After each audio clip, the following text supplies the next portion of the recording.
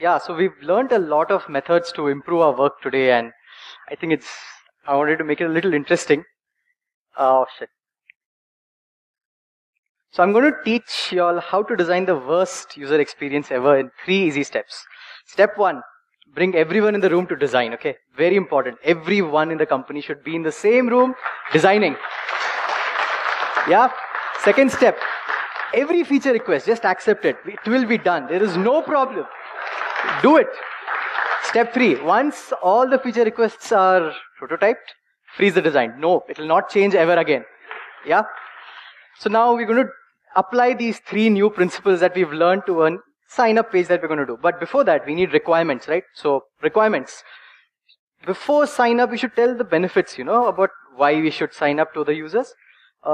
We should also show the awesome team that put together this amazing product for the user. And generally, sign-up forms are very empty. So can we make the UI pop a little bit?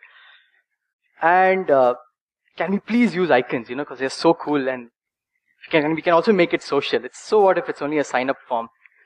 So when we get requirements like this, what must we designers say? We must say, yes, we can. Of course we can. We will do it.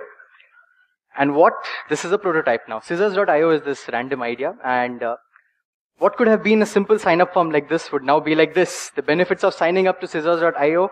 Read the entire page, and once you click on close, the grand team that built this product. And then the sign-up form after the fold. So that's how you design the worst user experience in 3 easy steps.